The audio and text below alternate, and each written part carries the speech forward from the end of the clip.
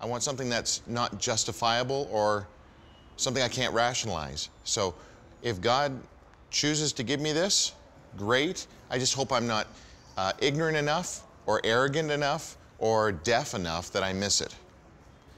So that's all I can be accountable for, is to continue just walk around arms wide open.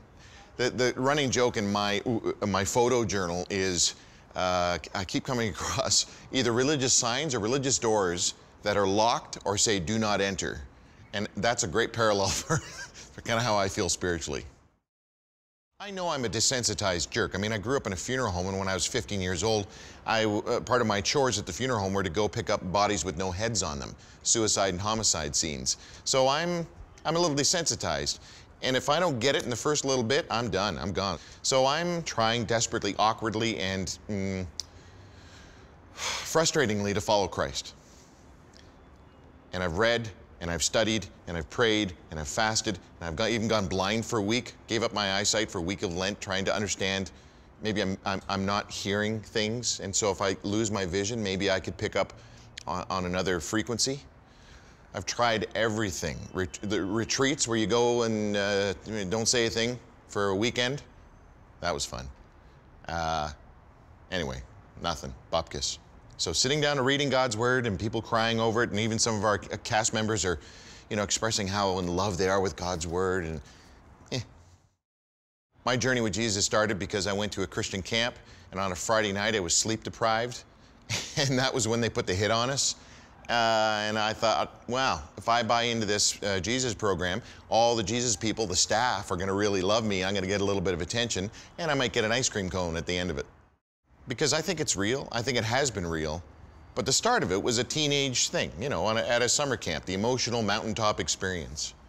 And so I've had to disassemble that for the last 30 years. Actually, as much as I hated the Bedouin experience because I'm a princess and I really like my sleep, I got no sleep last night. We breathed about 8 pounds of sand in through the entire night. I got up and walked around in the middle of the night because it was crazy out.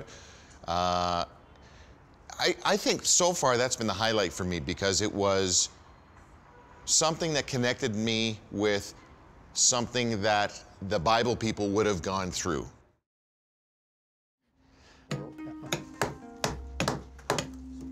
So, what is this? A stick?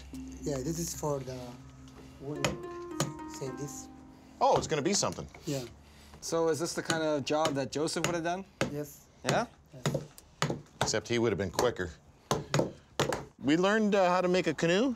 No, trough. A trough? Yeah. And what did you do there? I was whittling like Jed Clampett. I have no idea what I was doing. It was kind of cool, though, the way they explained it. Good and, stuff. To be doing the sorts of things that were done back in the town in the day, could have been the kind of thing that Joseph did. It's kind of cool. Yeah. So but, this is as close to Jesus as I'm going to ever get, I think. All that whittling stuff. It was good. I'm not real handy. Hold out a little hope, Are you man. Handy? I wouldn't say handy, no. No. We were the two tools in there.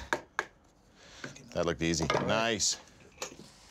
Good job, man. Thank you. Good job. Shukran. Thank you. Welcome. It started off, oh, really? We're going to get dressed up and pretend day, right? It was like, did you ever play dress up when you were a kid? Let's not go there. Well, anyway, it started off like that, and I thought, oh, but it turned out all right. It was a good day. I don't know what that was. You're really getting the Jewish thing now. But no, working with the tools and plowing the field, working with the donkey, actually controlling the donkey, that was fun.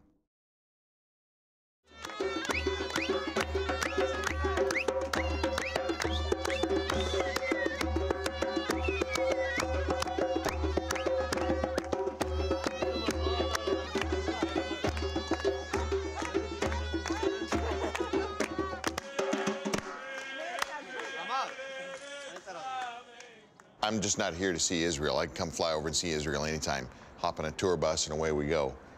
But at this time in my life, there's a spiritual desperation. Canada. Canada. Mother Jewish. Eh? Mother Jewish. No. Mother. Yes. Either there's a God or there's not a God. And I've been going for 30 years thinking that there is a God. Now I'm not so sure.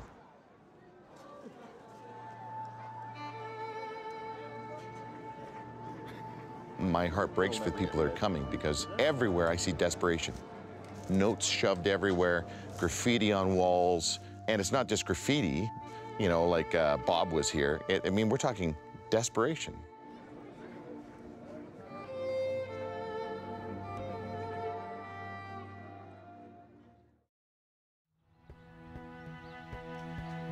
When we came to Bethlehem, we stayed at a guest house, and attached to it was this boys' home.